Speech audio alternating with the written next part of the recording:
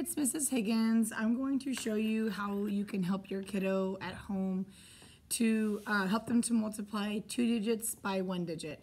I'm just going to go over the kind of old school way that we learned and just talk about why that can be confusing. So, for example, back in the day, we learned using what's called algorithm, where you just stack it.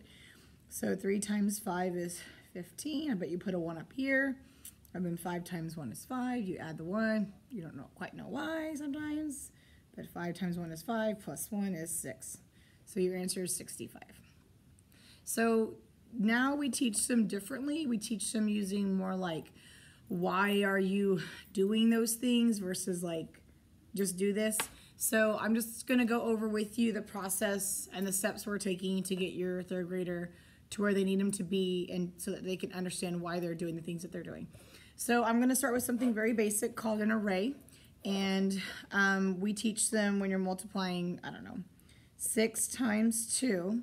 You're going to draw 6 ones 2 times in 2 rows. So your ones look like this. But I call them dots in my room just to make it a little bit easier. So 6 ones. 1, 2, 3, 4, 5, 6. And you're going to draw it twice. 1, 2, 3, 4, 5, 6. So 6 times 2 is 12. So this is what we're teaching them. We're kind of past this, but this is just your basic array. So to show them how to multiply to algorithm, we go through this process. So if we're doing 13 times 5, we want them to draw an array using 13. We're going to draw it 5 times. So in math, if you've just never seen these, this is a rod. It's a tens rod. So there's 10 little ones connected here, and then these are your ones. So in my room, I just call these sticks. They're called tens rods or tens blocks, and these are just called your ones blocks, or they're called units. It just depends on where you're at. But just for the sake of drawing, I call them sticks and dots. So we're going to draw 13 5 times. So this will be my stick and my dot. So 5 times. So 1, 10, 11, 12, 13, 10, 11, 12, 13, 10, 11, 12, 13, 10, 11, 12, 13, 10, 11, 12, 13. So I have 13 5 times. So then we break up the tens and the ones, and then we're going to count everything. Since these are 10 sticks, I tell students to count them as tens. So 10, 20, 30, 40, 50. And these are ones, so count them as ones. 1, 2, 3, 4, 5, 6, 7, 8, 9, 10, 11, 12, 13, 14, 15.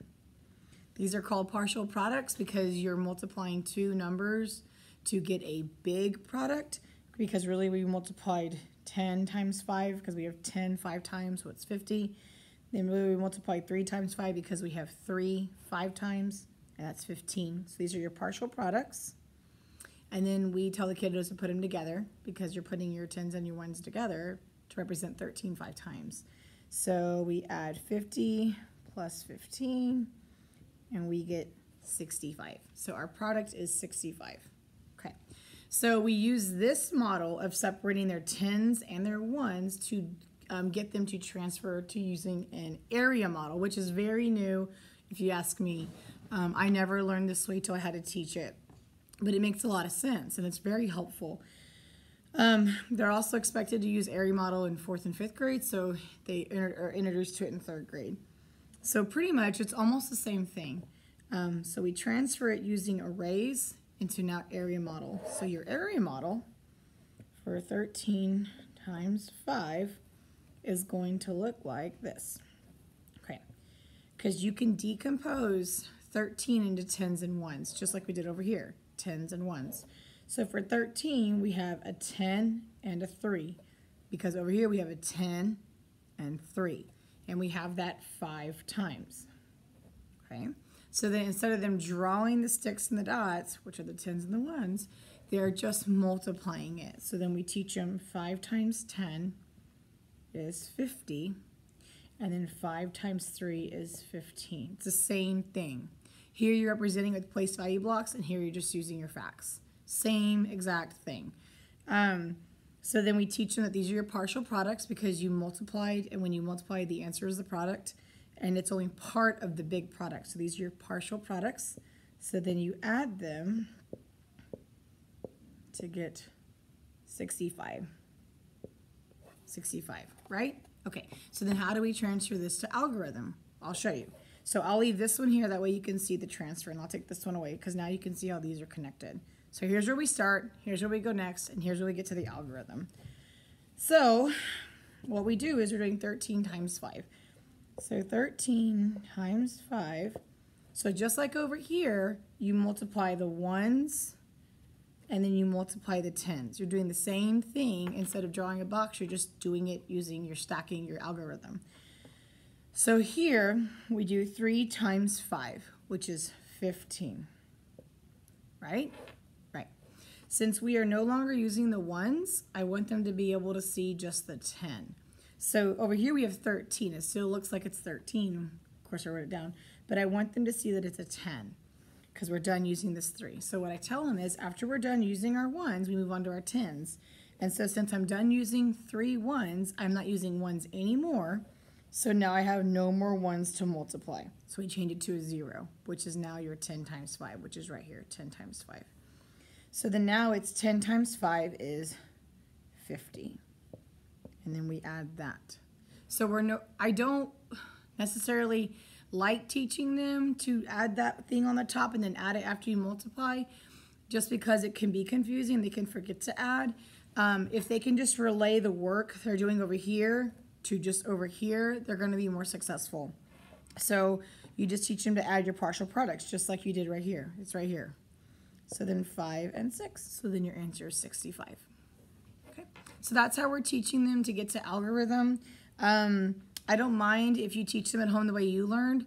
Just know that it can be confusing because adding something on top when you're multiplying is confusing because then you have to add your partial products. So it's just a lot of steps to remember, and if we can't necessarily know why we're doing these steps, then it's hard to help your kiddo. And that's how I feel as a teacher. I don't know why I'm doing that either. So that's why I had to learn to, like, why am I doing these things in the first place? So let's just do one more for the sake of one more. So we'll do something pretty simple. We'll do 25 times, I don't know, 6. Okay. So then your area model will look like this, because you can decompose 25 into 20 and 5 6 times. So 20 times 6 is 120. 6 times 5 is 30. And you'll add these together, which will be, 150.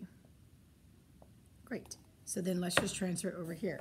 So 25 times 6. So look at your ones place.